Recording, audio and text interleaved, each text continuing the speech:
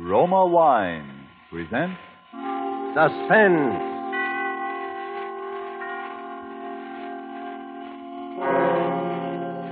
Roma Wine, made in California for enjoyment throughout the world. Salud. Your health, senor. Roma Wines host the world. The wine for your table is Roma Wine, made in California for enjoyment throughout the world. This is the man in black, here for the Roma Wine Company of Fresno, California, to introduce this weekly half hour of Suspense.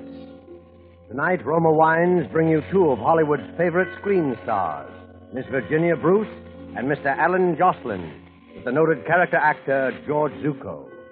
Our suspense play, which is produced and directed by William Spear, presents a rather neat problem. That of a crime committed while no criminal was present.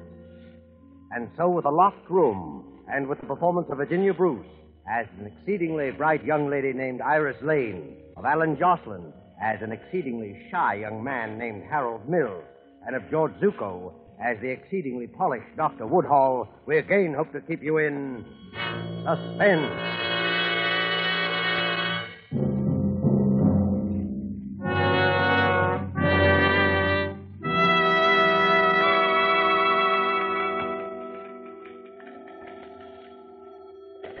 Hello, Mr. Seaton's residence. Who's calling? No, Mr. Seaton is not in. No, there will not be any statement for the papers. Harold, will you get that? Hello, no, I can't tell you anything about it. Residence? No. No, there will be absolutely no statement. Here we go again. If you wish, only Hello, you're Mr. wasting Seaton's your residence. time. Look, I told Very you this well. morning there wouldn't be any statement for the Goodbye. newspapers. No, not tomorrow either. Dear. I'm sorry, I'm awfully busy right now. I said I was busy. Busy.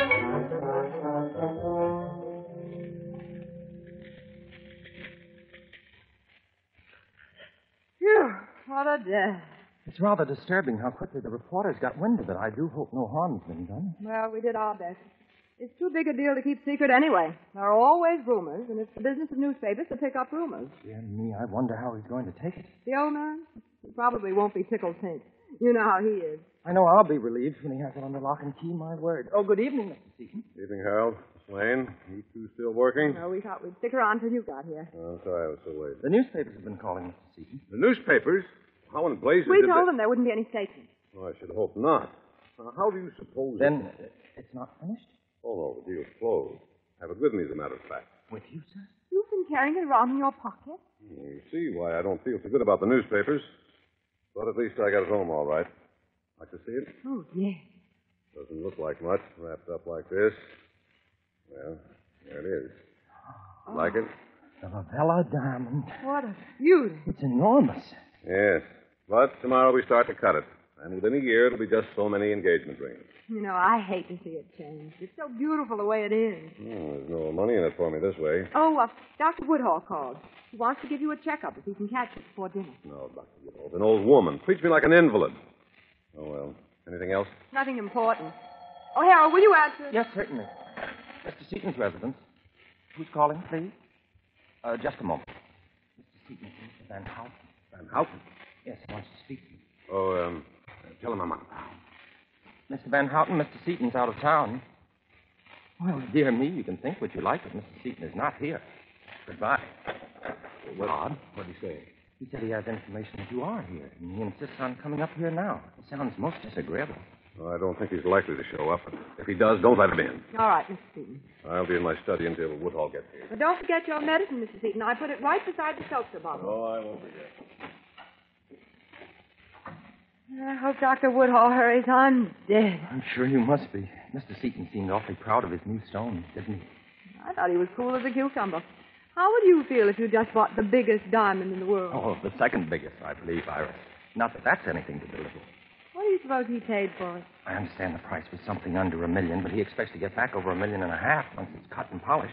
Harold, putting that kind of money into a piece of stone. I know if I had $1 million, I'd never buy diamonds. Dear me, for that matter, neither would I. But for some people, diamonds take the place of other things. Power, love. What would you do if you had $1 million? I don't know. There are a lot of swell people I'd like to help out. Then I'd like to travel. Oh, there are lots of things. What would you do? You really want to know? Of course I do. I don't think I should say this, but if I had $1 million or even much less, I'd ask you to marry me. Why, Harold... No, please, I don't want you to say anything. You don't have to. I know I'm not the sort for you, really. I'm not like Dr. Woodhall, sure of myself. Well, it's not that, Harold. Honestly, it's just that you never said anything before. You never even... What was that? It sounded as if it came from the study. Mr. Seaton? Mr. Seaton, is anything wrong? He doesn't answer. Mr. Seaton! The door's locked. Yes, have you your key, Iris? He's right here. Mr. Seaton! Mr. Seaton. Why, where is he? There he is on the floor. What happened to him? Is he sick? Wait, I'll see. Oh, goodness. Put him on the No, couch. just a minute, Iris. I don't think you'd better look. He's badly injured. Injured, but how? It's his head. Get a doctor, will you? A doctor? Someone's tried to kill him. Hurry. To kill him? All right. Try Dr. Woodall. Maybe he hasn't left. I will. Operator, get me granite, 6-9-700. Well, good evening, Iris. Oh, Dr. Woodhall. Never mind, operator. Come on, doctor. I was just calling you. Is something wrong? Mr. Seaton, he's hurt. Someone tried to... Harold, Dr. Woodhall was just coming in. Oh, my goodness, I'm so glad you're here, Doctor. What's the matter with Seaton? I think someone tried to kill him. It's his head. You can see the blood. I found this under him. What's that? There seems to be a piece of broom handle filled with lead. Evidently, he was struck with it. Concussion. Nasty. Still some pulse. I just had him in my bag. Here you are. And you'd better call the police. The police? Certainly. This is attempted murder. Oh, dear. Good evening. Did I hear somebody say murder? Who are you? My name is Van Houten. I telephoned a little while ago. How did you get in? Well, I rang, no one answered, so I walked in. I wish to speak with Mr. Seaton, but I see that perhaps I'm a little too late, eh? Perhaps you knew you'd be a little too late, Mr. Van Houten. Harold, I think we'd better leave that to the police. Will you call them? I can't figure out how it happened. Harold, you and I have been outside that door all day. I know there wasn't anyone in this room. Iris, it must have been the windows. What do you mean the windows? No one could climb. You see, look, there's a ladder still there. And it took us some time to open the door. There is a ladder. Oh, yes, a very convenient ladder. Oh, don't you see? It still couldn't have happened. What do you mean? Someone came through the window, hit Mr. Seaton, and escaped the same way. But it couldn't have happened that way. Look, the windows are locked. Both of them on the inside. And Harold and I were outside the only door. The windows are locked? Dear me. That means Mr. Seaton was alone. Alone in a locked room.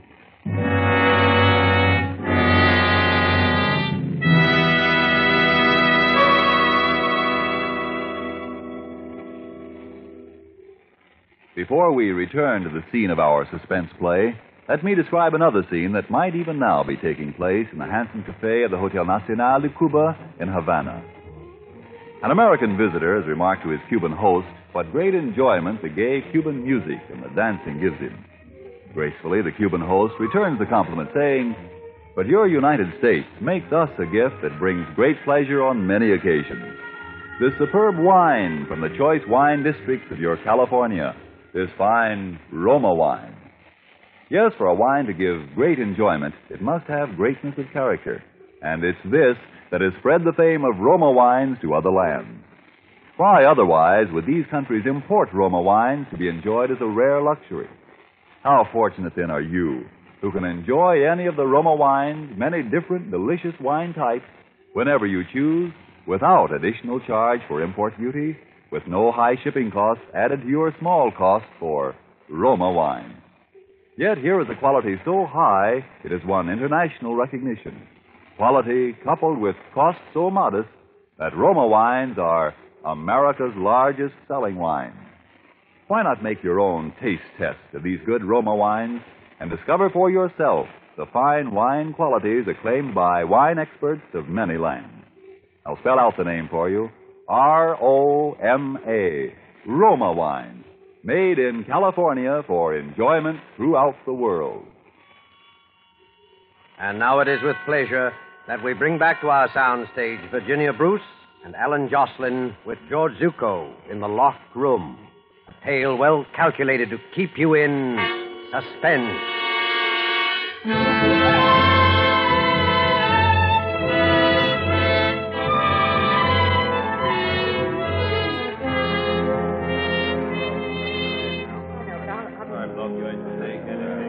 All right, folks, are you all here? There's Miss Iris Lane, Yes? Dr. Charles Woodhull, Yes? Harold Mills, and Mr. Alex Van Houten. No. Now let's get down to business. We know some of the facts, but not enough of them. We know that you four were the only people in the house when Mr. Seaton was robbed, outside of the cook, and she was in the kitchen. We know Seaton had the diamond on him when he went into the study, and that someone lifted it before we got here.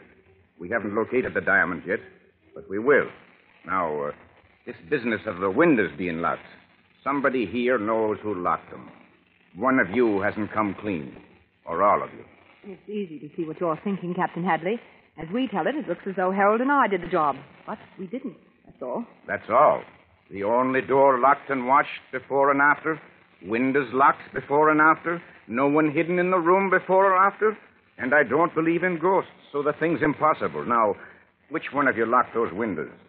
Mr. Mills? Well, really, dear me, officer, why would I do the one thing to make it look as if Iris and I had committed this crime? Yes, Harold's got something there. If the windows hadn't been locked, you'd know someone from outside did it. Look, I'm trying to be patient with you people. But if Mr. Seaton doesn't die, which he hasn't yet, he'll tell us who did it. So I advise you to come clean now. Dr. Woodhull? Yes, officer? You and our friend, Mr. Van Houten here, were, as the young lady puts it, outside when it happened. Maybe you managed to lock the windows afterwards. How could he? He was too busy helping Mr. Seaton to get anywhere near the windows. And neither did Mr. Van Houten, I'd swear to that. Well, thank you, dear lady. I did not expect such a kindness. Pardon, Captain. Well, Barton? Nurse has to tell you that Seaton's come to. He's talking. Talking? Mm-hmm. Is he out of his head, or does he make sense? She says you can ask him some questions if you don't tax him too much. Well, now we'll get someplace. I think all of you had better come with me. There's the captain, miss. We'll try not to upset him too much, nurse. Captain, maybe being a suspect, I shouldn't say anything. But if you don't mind, I don't think it's safe to question him. Safe for who, Doctor? Nonsense, Woodhull. I want to tell what I can. Mr. Seaton, I know your condition. I don't think you should exert Shut yourself. up, Woodhull. Shut up. I was in the study. Just sat down at the desk. I was waiting for Dr. Woodhull. The chair facing the door into the office. I heard Harold and Iris talking outside. Both of them? Yes. Sound carries pretty well through the door. They were talking. Some nonsense about what they do if they had $1 million. You heard what we said? Then I think Harold was proposing or something. Oh, dear me, Mr. Seaton, I never realized that you... Well, I could. I was taking my medicine, and then I heard, I think, a footstep behind me. I set my glass down and started to get up. Did you turn around? Didn't have time. Something smashed down on my head, and that's all. Then you didn't know who it was? No. And I don't know how. What do you mean, how? Because I had locked the windows, both of them. You locked the windows? Yeah. I saw someone put a ladder up. Suppose it was the gardener or somebody. But I didn't want to be climbing around, so I locked both windows. You're sure no one was hidden in the room? Positive. Captain, I think you've had enough. Yes, I guess you're right, Doctor. Will you people step outside? I'll be there in a minute. Come on, Doctor. Harold. Now, Mr. Seaton, what I want to know is...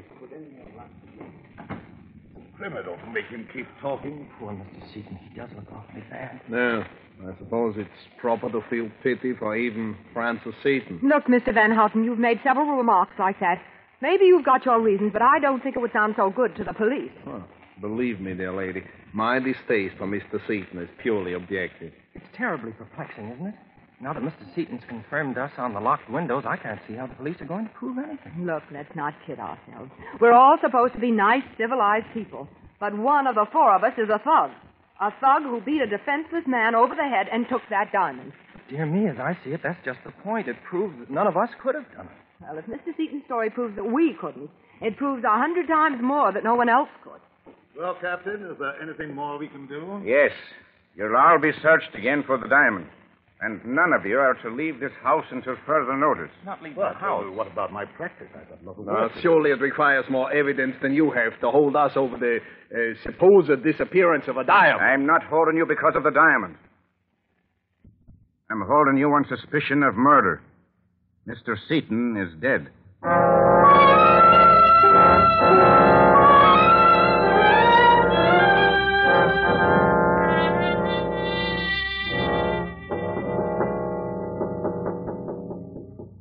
there? Can I come in, Iris? Oh, Dr. Woodhall, what do you want? I'll only be a minute. Well, all right. I hate to disturb you, but I'm really worried. You are? Iris, why don't you try to get out of here? Out of here? Why on earth should I? Don't you realize you're suspected of murder? You could hide somewhere until this has all been cleaned up. Are you crazy? Sure, I'm suspected, Doctor, but no more than you. How's it going to look if I suddenly disappear? Yes, I suppose you're right. If I could only keep you out of this. I'm so worried I don't think straight. You have a cigarette, Iris? Yes, look in that box on the table. Oh, watch out, there's a lamp cord. Oh, I'm sorry. That was clumsy of me. Oh, don't let it worry you. It's no heirloom. What's that? What? Oh, Iris, look. Where did you get that? The diamond. Where did you get it? Well, it was on the floor. On the floor. Iris, didn't the police search in here? How did it get on the floor? I suppose it must have been in the lamp. Yes. See? This part lifts out. It must have been an oil lamp. Apparently. May I have it, please? The diamond? It was found here. What do you want to do with it? I want it. Iris, it's not safe. Sure, I know. Give it to me. Well. Thanks. Are you going to give it to Captain Hadley? Why? I don't think it would be wise. Not yet. You're not afraid of something, are you? Iris, suppose they didn't believe you. Suppose they think that you... Well, I'll think about it. Dr. Woodhall, will you do me a favor? Certainly, if I can. Well, will you meet me here in exactly 10 minutes? You are coming downstairs. Oh, sure, but I've got a couple of things to do. I won't be long. Well, perhaps I should wait. Oh, please, you don't have to do that. Well, all right, but be careful. Careful. I mean, don't let anyone know you have the diamond, because... No, I know. Yes, because whoever killed Seaton for it would kill me, too. I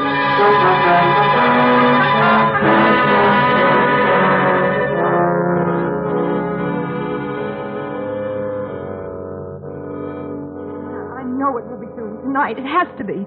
What? Yes, I'll do it as loud as I can, but don't slip because I'm counting on you and... Iris, are you ready? Oh, yes, Anne, darling, I'm sorry. I'm really stuck for a couple of days, but we'll make it soon. Sure, dinner and a show. All right, darling. Goodbye. I didn't mean to barge in. Oh, that's okay. Let's go downstairs. Where are the others? You mean Harold and Van Houten? I think I heard them when I came up. Yes, they're in the office. Listen. Come on, let's go in. It'll only be for a few days. Oh, we wondered if you were coming down, Iris. My, you startled me. We're not intruding. Intruding? It sounded like you were having a little argument. Oh, no, it wasn't that exactly. You see, we were talking about... Well, dear me, I don't know why I shouldn't tell you. About an engagement ring. An engagement ring? Harold. Mm-hmm. I didn't want you to know I'm buying one from Mr. Van Houten. I don't have quite enough money, and I won't have for a few days. Mr. Van Houten sells rings. Well, I thought that was understood. It's my profession. I deal in diamonds in a small way. Diamonds? To the police? Is the word diamond so surprising, sir? Naturally, the police would have to know my business with Mr. Yes, Seaton. yes, I'm sure they would. It's only... You're hinting that my apparent dislike for the late Mr. Seaton, Doctor. Well, I hated him. He was a cheat and a fraud. I cheated me. Doesn't sound like Mr. Seaton. My dear young lady, there are 100 men in Amsterdam who would be glad to know that he suffered. But as you know, such dislike was not the motive for his murder. Well, really, now, there's no need to be huffy, Mr. Van Houten. Well. Dear me, we all know what the motive was. I guess it was motive enough for any one of us. Yes. Look, let's face it. One of us killed Seaton, that's true, but 3 of us didn't. And yet we're all suspected. I think if the 4 of us let down our hair, maybe we can figure this thing out. Iris, I think that sounds very reasonable. If Iris needs advice or help... Maybe I do at that. I've found the diamond. Dear me, found it. You Found it where? In my room. Dr. Woodhall accidentally knocked over a lamp. It was inside. And where is it now? I brought it with me. It's here in my purse. Then Iris, the police you do not know, huh? So here I am, stuck with this thing, and I don't know what to do about it. Oh, dear. Iris, I'm really ashamed. I don't know how to tell you. Ashamed of what? Well, I couldn't tell the police. At least I thought I shouldn't. You see, Mr. Seaton told me in confidence. But now that we've agreed to be frank and honest... What are you driving at? I don't know why Mr. Seaton was killed. Maybe none of us will ever know that. But it wasn't because of the diamond. I knew that all along. You see, that isn't the real diamond at all. What? Preposterous. You expect us to believe that... Miss Lane, let me see that diamond, please. Sure, you're the expert in the crowd. Take a look. But I'll hold on to it, though. I don't care what Mr. Van Houten says. Mr. Seaton told me it was a replica he brought home. I don't know why. This is ridiculous. Why would anyone want to plant a false diamond in Iris's room? What about it, Mr. Van Houten? It's incredible. What? Well, even without my glass, I can see that this is false. There are no planes of cleavage. A very shoddy piece of work. Phony? I don't get it. Why was he killed then? Well, you see how I've been racking my brains. Here, Mr. Van Houten, maybe we'd better put it in the safe. I might as well keep it. You'll have to give it to the captain anyway. Yes, I suppose we'd better tell him. Dear me, he'll be terribly distressed, I'm afraid. No, I hate to admit it, but this is beginning to get me down, Harold. I feel jumpy and sort of sick. Oh, it's probably my fault. I should have told you. Oh, not just about the diamond. Everything. The locked windows. The way he looked before he died. Iris, do you feel bad? You look as if you I'm might... sorry. I hate to be so silly. I do feel sort of shaky. Maybe if I lie down. Would you help me into the study? Here, Iris, let me open the door, please, Doctor. On the couch, Iris? Yes, please. I'll lie down right here. Oh, Dr. Woodhall, do you have something that I could take for this headache? I feel really sick. Why, yes, if you think you need it. Is there a glass? I have something here. Well, here's a glass, Doctor. This is a mild sedative, Iris. Now a little water? Here, Doctor. Here's the seltzer bottle. Oh, that'll do it. Now drink this down, Iris. Set it right there. I'll drink it. I just want to close my eyes for a minute. And will you switch out the lights when you go out? And maybe you should lock the door. Yes, of course. We'll call you for dinner. Try to sleep. Poor girl. She was very calm.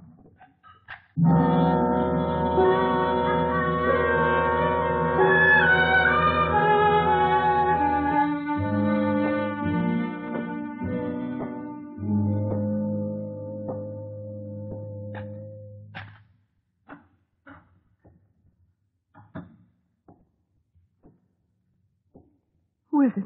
Oh, so you are awake, eh? Van Houten. Where's the diamond? Diamond. Give it to me. Well, But you said it was false. we are not so easily fooled. We know what goes on. We? Who do you mean? Never mind. Give me the diamond. And if I don't? You know what will happen if you don't. Hey, who's there? What are you doing? Van Houten, what is it? What's happened? Who is it? Turn on the lights. Harold. Well, I seem to have arrived just in time. Harold, you hit him. No, he's only knocked out. How are you feeling? Much better. Oh, you didn't take your medicine. No, I didn't. Oh, dear me. I was afraid you were too smart for that. Iris, I think you and I should have a serious talk. You don't mind if I lock the door? Oh, would it make any difference if Very I did? little, I admit. Now, Iris, just how much do you know? About what? Oh, come. There's no need for you to be reticent. I shall have to kill you in any case. Oh, but you can't do that. And who will stop me? Dr. Woodhall? No, Iris. He'll be very busy for a little while. The cook has become quite ill. You poisoned her. No, it's nothing much. She'll recover. Tell me just how much do you know? I know about the seltzer bottle. That's how you knocked out Seaton. Oh, that's very good. You're so clever. Dear me, if I had more time, I'd be inclined not to kill you, but it's late and I sailed with the Diamond at midnight. I'm signed on as a steward on a freighter bound for Argentina. So you see, it's really time that makes this unpleasantness necessary. You know, Harold, they'll find me before midnight. Ah, but they will find with you Mr. Van Houten. Poor Van Houten. He'll be very confused. You know, I actually persuaded him that you and Dr. Woodhall were the culprits. That's why he came here to get the diamond. And now you're going to frame me with my murder. You're a pretty smart boy, aren't you? Oh, Harold? thank you, my dear. They'll probably suspect me, too, after they find out I've gone. Tell me, how did you guess about the seltzer bottle? The condemned woman ate a hearty breakfast. Okay, I'll talk. Well, I knew it must have been the seltzer bottle when I realized it was one of those kind you fill yourself with a capsule to make the bubbles. But what did you put in it? A concoction known as a Mickey Finn. But it felt so much like a blow on the head that even Seaton confirmed my little story. I knew whoever did it would try the same thing on me to get the diamond. You were the one who got me the seltzer for my medicine tonight. I suppose you saw it coming. Your little trap? Yes, I'm afraid I did. Dear me, we're just too smart for each other, aren't we? And you hit Seaton over the head when I was phoning for a doctor, just to make it look good, right? Yes, of course. Oh, I wish Seaton hadn't locked those windows. Maybe you think I don't. Well, Iris. Well? I really hate to do this, Iris. Look, Iris, I'll give you a choice. Choice of what? I have here a fairly efficient gun, but it's noisy and it's messy, too. I don't like to use it. But if I have to... What else? Or you could drink what I put for you in the glass from the seltzer bottle. It would be much easier for you. It's practically tasteless. After you drink it, you won't mind what else is necessary. What? I suppose... Yes, that's right. Pick it up. Now, drink it. Quickly. All right. Here goes. Why, you...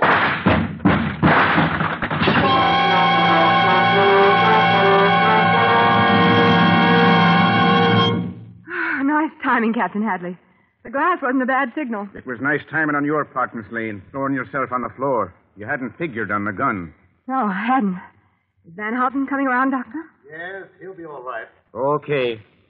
Come along, Harold. Oh, this is such a shame. Iris, before I go, I'd like to tell you how sorry I am.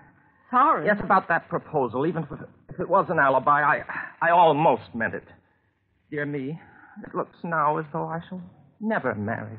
Yes. Dear me. It certainly does.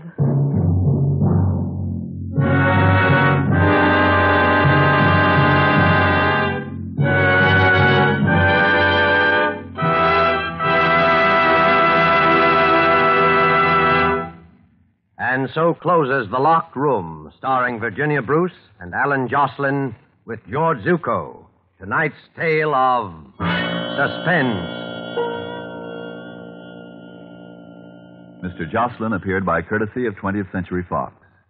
Before we tell you about next week's stars and story, Roma Wine, sponsor of these weekly suspense dramas, brings you one of tonight's stars, Miss Virginia Bruce, with a message of real importance. Miss Bruce. Somewhere the other day, I came across a small news item. It mentioned that the men and women of our armed forces, most of whose pay averages very little more than $50 a month, have subscribed a huge total of $250 million worth of United States war bonds. Ladies and gentlemen, if you need a testimonial to the worth of subscribing to the Fourth War Loan, which is now on, I think this news item supplies it. If the men and women who are fighting this war have that kind of faith in the future of our country, how can we have less? This is the time when our armed forces are making ready for the final extra effort, which will bring us victory. They need your extra support from extra purchases of war bonds. For the Fourth War Loan, one extra $100 war bond, please. Next Thursday, same time, Roma Wines will bring you two distinguished actresses, Miss Ida Lupino and Miss Agnes Moorehead. Don't forget then, next Thursday, for Ida Lupino and Agnes Moorehead in Suspense. Presented by Roma Wine. R-O-M-A. Made in California for enjoyment throughout the world.